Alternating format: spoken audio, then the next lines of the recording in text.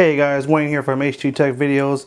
Today I want to show you how to move your apps from the internal storage to the to a memory card. And first, let's go ahead and show you how to install the memory card. So what we're going to do is go to the back, look for this little hole, and right next to it you'll see a little slot right here. You just use your fingernail to take off.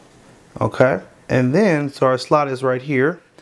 We're going to take, we have a 16 gig micro SD card. We're just going to slide it in and make sure it's in there. And take our back, pop it on,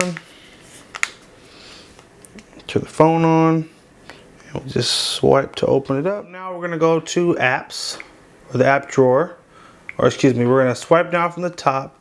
Upper right corner, go to the settings wheel, and then from here you want to go to the general tab, go to apps,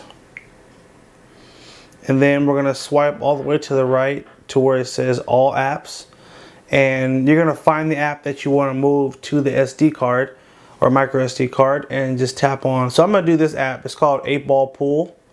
Tap on there, and you're going to tap on move to SD card. And right now it says moving app, do not remove SD card. So this will take some time depending on how large the app is. So just make sure while this says moving, you don't take the memory card out or turn the phone off, or you'll mess something up. It usually goes pretty quick. If the in my experience, the apps usually take about 30 to 45 seconds. If it's like this is a fairly small app. If you're trying to move something really big, like a very animated, intensive app, it could take longer than that. So just be mindful and let it run its course. As soon as it's done, this will switch and it'll now say move to phone. So that's how you know you've successfully moved it to the memory card.